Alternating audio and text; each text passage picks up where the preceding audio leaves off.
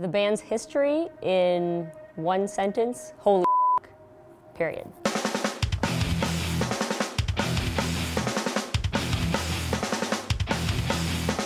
From the first note that they start, it's intensity, it's aggression. We wanted to be something. We wanted to be a band eventually that toured and inspired people. It was overwhelming because I was actually on the sidelines seeing it just shoot up. There'd be like 300 kids in front of the bus, not even letting the bus pull out of the venue. I don't think they were expecting to be rocked the way that they would be rocked. They were just at the right age to just be blowing up right then. And You're not realizing, what's actually happening because you're still in high school. The first song that we ever actually wrote was Brackish. It wasn't even supposed to be included on the album. You can go to one of their shows, get in the pit, and just lose yourself for 90 minutes and hope you don't come out with a broken nose. They made history, they were historically important, and they touched a lot of people. We, kept our noses, and our vaginas clean.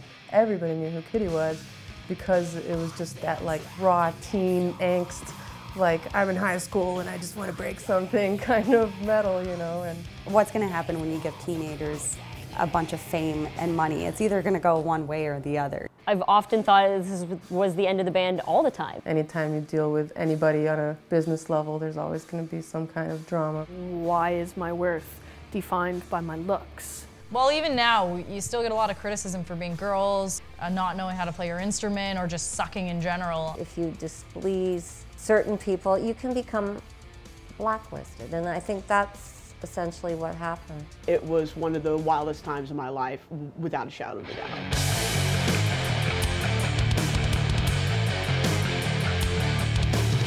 What else is there to say?